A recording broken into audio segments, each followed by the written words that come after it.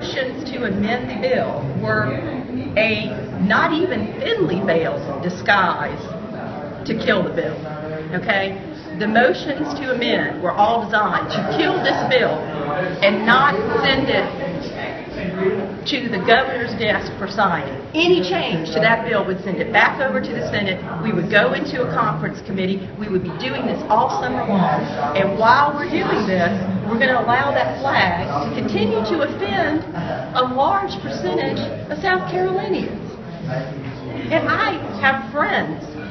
I can't do that to my friends. The people in this body are all my friends. I respect each one of them, but we have a duty to act and act swiftly, and we owe it to the victims of the Charleston massacre, and we owe it to the citizens of South Carolina to take that symbol of hatred off of the people's house. This state house belongs to the people.